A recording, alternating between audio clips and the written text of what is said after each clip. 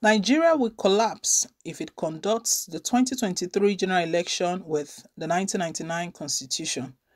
Hello everyone, good morning, good afternoon, good evening, all depending on the time we're reaching you guys. Welcome back to our channel. So good to have you guys back here again. And thank you once again for your continuous and massive support to this channel. God bless you. We really appreciate you. I will pray that even as you support this channel, God Almighty will support you in whatsoever you lay your hands to do. In Jesus' name, amen. Thank you once again. Yes, guys, as always, we're back again with latest and most authentic happenings in the country. A lot of calls have been made that the 1999 constitution should be amended. As a matter of fact, it's been stated that the 1999 constitution is fraudulent. And if the foundation is not good, then nothing good can come out. Nigeria has been experiencing a lot of challenges here and there. The country is in a bad shape, and the general election is just around the corner, not long to go. Before now, it used to be said that 2 years to 3 years to now, it's a year plus. February next year is when the general election would hold. Right now, the founder, Afe Babalola University, Ado-Ekiti, he's the one stating right now, adding his voice, stating that Nigeria will collapse. It will come to an end if the 2023 general election is conducted with the same constitution that is fraudulent. We'll bring you all of the details in a moment, but before we do, guys, please don't forget to give us a thumbs up, click on the like button, and if it's your first time, you're very, very welcome. Please hit on the subscribe button. God bless you. Now to the news. Senior Advocate of Nigeria, Are Afe Babalola, has said that Nigeria might disintegrate if the 2023 general elections is conducted with the present 1999 constitution. The founder, Afe Babalola University, Ado-Ekiti, who spoke on Tuesday, January 4th, during a ceremony to commemorate the 12th anniversary of the establishment of ABUAD, said, "There's need for the National Assembly to pass a resolution adopting the 1960 constitution before the next general elections." Babalola also spoke against recycling old leaders as they will ruin Nigeria using the present constitution. The educationist noted that the nation has been facing a series of challenges created by the 1999 constitution imposed on the people by the military. He said, "I'm happy that I conceived this university 12 years ago, and since then, we've been going from strength to strength, making exploits in all our endeavors. Our vision is to make this place a great institution in university education in the country through teaching, research, and community service. We must avoid recycling the old failed leaders in the governance of this country. Any mistake of electing a new set of leaders under the present constitution will ruin Nigeria completely.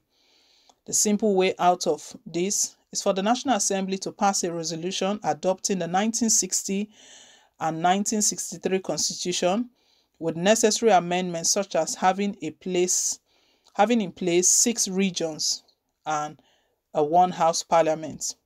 Senior lawyer also faulted the National Assembly over increasing creation of universities across the country, saying the development had usurped the power of the National Universities Commission as prescribed by law on the establishment of the institutions. He claimed that this will have an adverse effect on the nation's education sector and further called on the Ministry of Education and the NUC to exercise their powers to checkmate this in the interest of quality education in the country.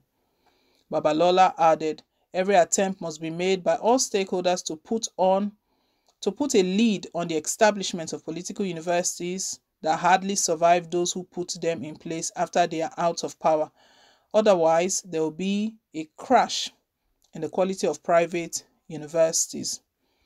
Babalola is stressing here again that this same 1999 constitution, the 1999 constitution was put together by the military. And we know in time past, the military, a higher percentage of those in the military were from the north. So it was the north that put this constitution together, and it's fraudulent because the constitution does not it's not something that favors the whole of the country. It favors only one region, which is not good enough. He's stating that if we go ahead with the general election, the election is not even something that is far away, it's just around the corner. is just around the corner here. The election is not long to go. To him, he feels that before conducting the election, before primaries, before anything must be done, that constitution has to be looked at. If it's not looked at, that is where it will end. We know at the moment there are still agitations, despite the fact that President Muhammadu Buhari has locked the leaders of the two major agitations in the country. They've been locked up, and he's been using oppression and intimidation, but they've not given up the struggle. We know anytime they speak, they are still speaking from a very positive state. They are still very positive. They still have strong belief of the cause. They've not thrown it away. They've not given up on their belief for a breakaway. For IPOB, the indigenous people of Biafra, they believe that they are going to have a Biafran nation. For Dudua nation, same belief. And the only reason these agitations have been ongoing is they have just been asking for freedom, fighting against the marginalization in President Muhammadu Buhari's government. It was at some point that Oduduwa Nation started last year. The call became very serious when Sunday Igboho rose up and said, enough is enough. We can't take this anymore. For Biafra, we know it's been ongoing, but it was last year. All of this became very, very serious, not until President Muhammadu Buhari started orchestrating, and he got these two leaders locked up. We know that it's oppression. There is nothing else but oppression. He's waiting that very soon they will give in, they will be weary, and they will call for an end to the agitation, that they are not pushing for that anymore. But we know that that's not the case. These ones, they are very strong, very positive. Nnamdi Kanu and Sunday Igboho, it's going 5 months now they've been locked up.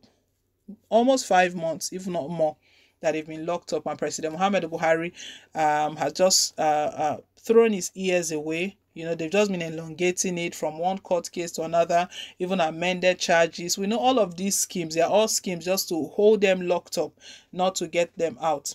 The constitution has to be looked at. This is not the first time calls to amend the constitution has been talked about. Past leaders, past head of states, they've called on President Muhammadu Buhari to amend this constitution.